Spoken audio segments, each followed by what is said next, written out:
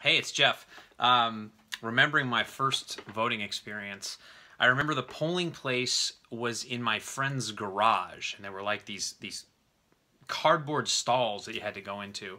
And I remember being really excited because that year we had 3 choices for president, and I felt really empowered. I went in, I was prepared, and I cast my vote for president, and then I turned the page, and there was this whole other page on the ballot, pages actually. I had the opportunity to vote for senator, for my congressperson, for judges, for school board members. And so if there's anything I would do differently if I could go back, it would be to not just focus on the presidential election, which is very, very important, but also to focus on my congressperson and my senator. So this is your first election that you're voting in, and that's extremely exciting. And so I encourage you, go right now to rockthevote.com and register to vote.